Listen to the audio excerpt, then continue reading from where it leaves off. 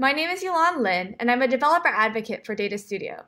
In my last video, I introduced the dscc-gen developer tooling for community visualizations. In this video, I'm going to talk through its intended workflow, how you actually write a visualization using the template provided, and two, I'm going to give you a quick tour of the files inside so you understand better what's going on. To develop with the dscc-gen template, first I update the config, then update the local message, then develop locally, change const local to false in index.js, then deploy the visualization. Let's actually do that. So this is an already created template project. I'm going to update the config at source index.json. I use the word update because the template already comes with a working config. So if I were writing a scatter plot, I'd want an index dimension, and then let's say I want an X metric and a Y metric.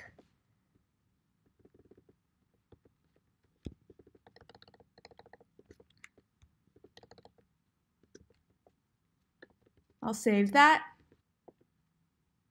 Because the config determines the structure of the message from Data Studio, an updated config means your test data will have a representative structure. Now I run the command npm run update message, and a visualization that displays the message from Data Studio will be deployed to the dev GCS file location I specified earlier. So I'll copy this, and I will deploy that to Data Studio. I'm going to click on Explore More, Build Your Own Visualization, Manifest Path.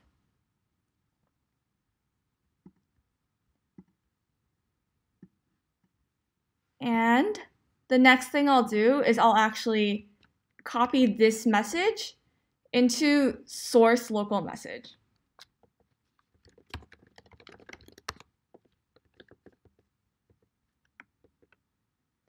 So copied that over. Next thing I'll do is replace the code in source index.js with just a console log. So it says write viz code here. I'm going to replace that with console.log data, and I'm going to run npm run start. And so the initial visualization is gone. I'm going to open up the developer console, and you see that here it's printed out the object that I just copied in. And I open up the console to show you that I'm basically constantly looking at it to remind myself what the structure of the data looks like. Then I usually develop locally until I'm happy with the result. Let's say, for argument's sake, that I'm now happy.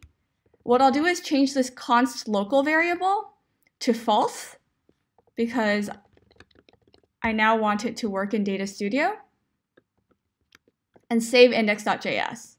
A quick note here, as you're developing, you can use either yarn or npm to manage dependencies. To build my files and upload my visualization to my GCS dev location, I run the commands npm run build dev and npm run push dev. Once it's done, the scripts will print out your deployment location. Then you can either re-add your visualization to your Data Studio report, or you can go to the report and refresh it. Once you're satisfied with your visualization, you can actually run build :prod and npm run push :prod in order to build and deploy to your prod GCS location with caching enabled and minified JavaScript. So that's the basics of the workflow. Now let's take a tour of the different files involved. So source contains all of the files you need to edit, including the local message. And so that's what I did when I downloaded the local message using npm run update message. Let's take a quick look at the manifest because there's a couple things you should not edit. The dev mode tool and the your GCS bucket under JS config and CSS are automatically substituted in for you. so please don't edit those. This is also where your dev buckets and prod buckets are defined. So if you want to edit those resource locations, edit these values in your package.json. Next, let's look at the scripts. So dscc scripts runs the build and push scripts. You can also change the message format. This template, being opinionated, defaults to the object format, but you can change the update message command to use the table format by editing the -f parameter to be table instead of object. Finally, there's a README in the root of the template directory, and it provides a quick reference of everything I've talked about today. In summary, the general workflow when developing with the dscc-gen tooling is to update the configuration, update the local message, develop locally, change const local to false, then deploy the visualization. If you want to go back and see the visualization running in your local browser, what you'll want to do is change const local back to true.